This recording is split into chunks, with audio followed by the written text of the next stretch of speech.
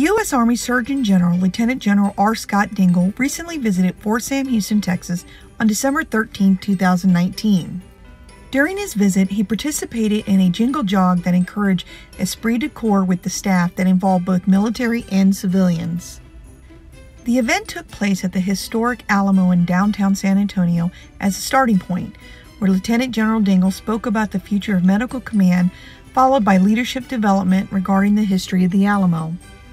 Went around after I said we needed a medical readiness command because, again, nobody does what we do, what you do. He then later led the movement to the 101st Infantry Regiment landmark and afterwards met up in front of the Alamo for closing comments and a photo opportunity with the soldiers and civilians.